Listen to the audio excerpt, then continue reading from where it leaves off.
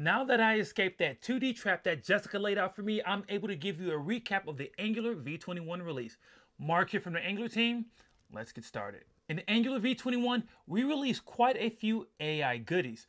First, we have the new Angular MCP server, which is stable as of Angular v21. It comes with built-in tools that LLMs can use to do things like load Angular best practices into context, search the Angular docs, and find structured examples. Together, these tools help LLMs write high-quality, modern Angular code, even for features like the new signal forms and Angular ARIA packages. We've added 2 new tools to the Angular MCP server, an experimental tool to modernize your code base, and a stable tool to migrate your app to zoneless. And here's something really cool. The MCP server ships with an AI-powered Angular tutor that dynamically tailors lessons to your experience level, provides open-ended exercises that emphasize learning, answer questions, and even checks your work. Launch the AI tutor from the MCP server or from an open source GitHub repository. To get started with the Angular MCP server, run ngmcp. You know, speaking of this MCP server, there's a new MCP host that you can use. We just released the official Angular extension for the Gemini CLI. It is a pre-packaged plugin that contains context files and MCP tools. This makes using these resources with the Gemini CLI even easier right out of the gate. Install the extension today and let us know what other features you'd like us to add. Head over to GeminiCLI.com to get started. All right, let's chat about a way that you can measure the performance of and evaluate the quality of generated code with a new tool from the Angular team. Meet the Web Code Gen Scorer. That's right, the Web Code Gen Scorer evaluates and scores the quality of AI-generated web code. So what does this mean for you and your teams? Well, you can use this tool to make evidence-based decisions, compare generated code quality across models, and monitor changes over time as models and agents evolve. This tool isn't even limited to Angular. You can even use it to evaluate code generated by a variety of frameworks and models. I know, very, very cool. And finally, the Angular team has added valuable resources to the AI portal over at angular.dev/AI, such as a new design patterns guide. There, you can find recipes for infusing generated content into your apps. All right, let's switch gears to chat about a long-awaited feature, signal forms. Now, signal forms are built on the idea of creating a reactive, composable, and declarative form solution.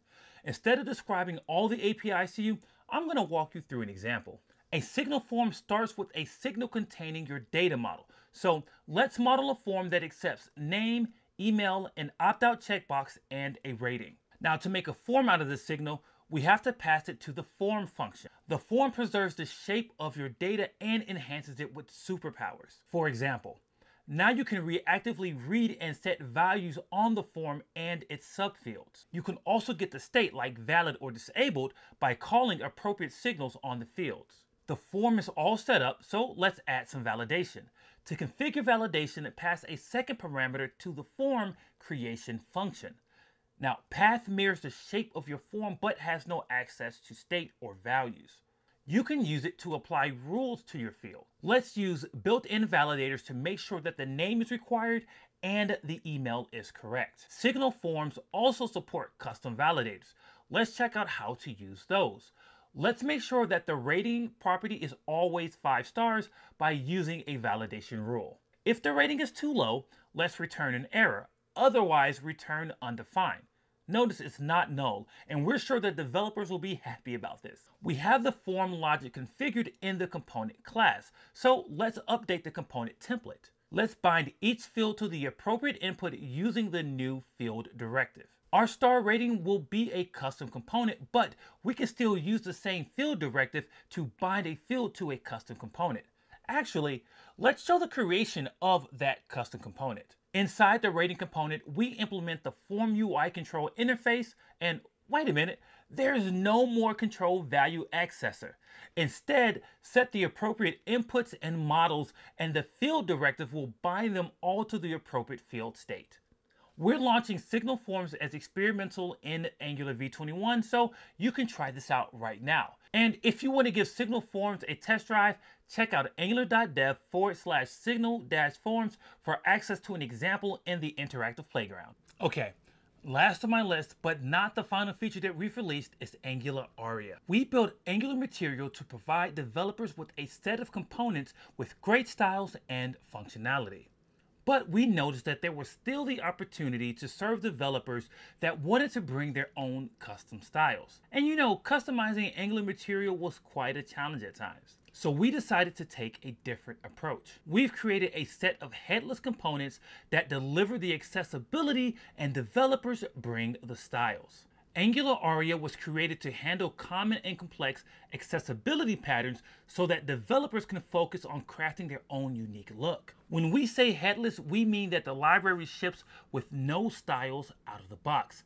These components are ready for you to apply your own look and feel. We also want it to be straightforward to incorporate into your applications. That's why we've included a showcase of unique skins that you can copy and paste into your code to try out. Let's take a look at how to get started.